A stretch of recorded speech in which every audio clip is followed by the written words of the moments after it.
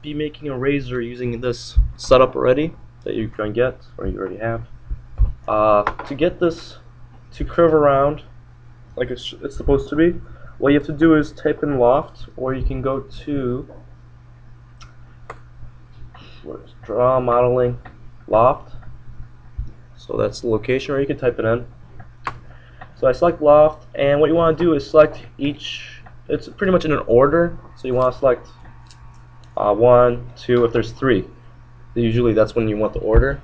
I accidentally click the middle one. I didn't want that. But if you're only having 2, it doesn't really matter that order.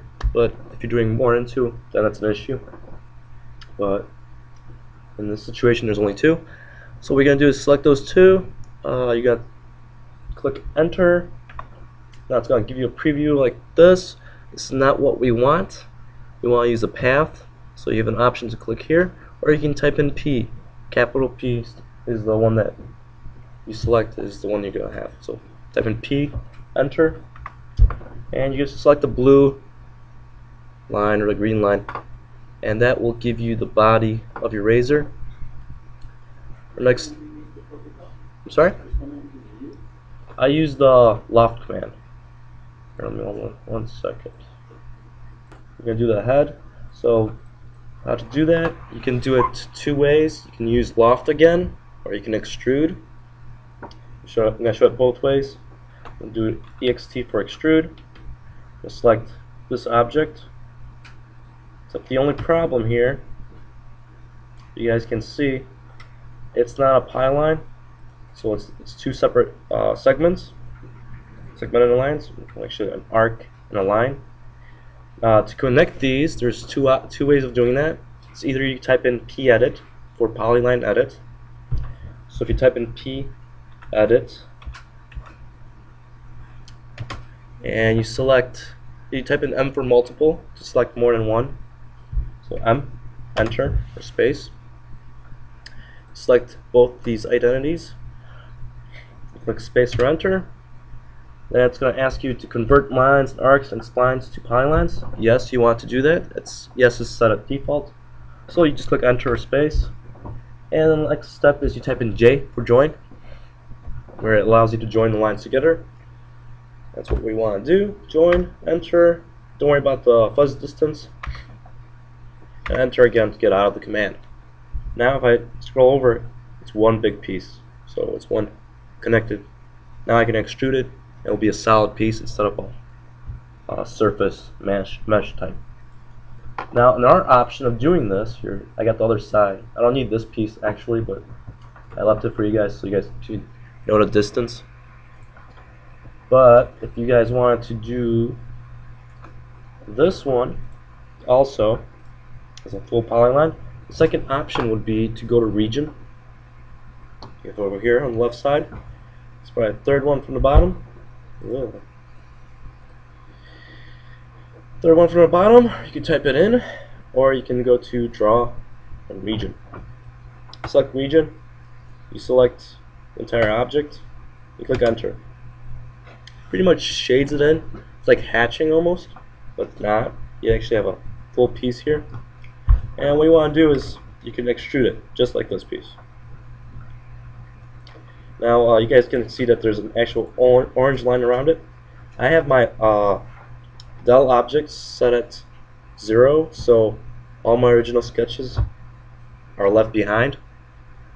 We discussed that last semester and last class, I believe. So to get this stretched out, all I have to do is type in EXT for extrude, select the object, and I'm just going to select it to the next point right here. It's going to be exactly what I need. It's great. Or, second option, what you can do is you can use loft again. So you go to draw, modeling. This is where I got extrude.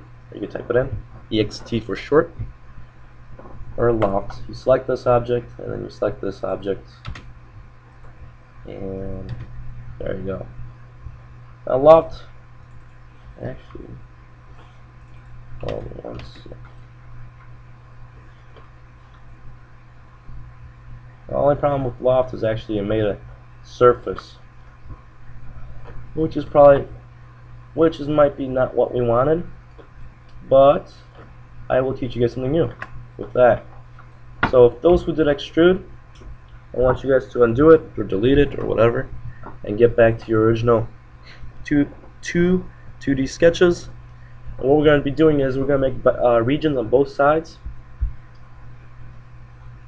or actually, yeah, make them regions. I think that should work. And so I go with region, select this one, enter, select this one, enter. We'll go to loft, typing it in, from here to here, enter, enter. Okay, so I have my piece. You guys can see that each piece is separate. Moving this, and it's actually empty inside. I'll do this. Now to make it one solid piece, where you can print it out on a 3D printer, what you can do is go to Modify, 3D Operations, and there's a new option since I think 2009. Gives you the options to convert to solids or convert to surfaces, from a solid to a surface. So it's either way, it's right here. So I go to convert to solid, and I hope if I select all of these, let's see if this works.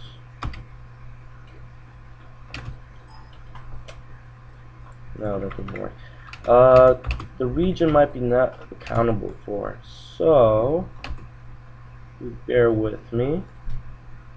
Instead of doing a loft and worrying about making it a solid, we're just going to do extrude. Make it simple for you guys with making a region first. Extrude, select the object, and stretch it out. The one more thing that I want you guys to do for this is I want you guys to chamfer the back, so it's not a sharp edge. And if you want, you can chamfer the connection point between your actual razor head and razor body. That will prevent your razor from breaking easily. So actually, I'm going to change the color so you guys can see a little bit better.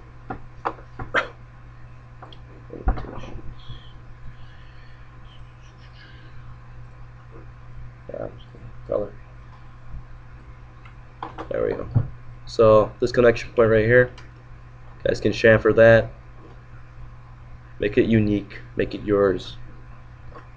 Alright, so that's the first step of creating a razor.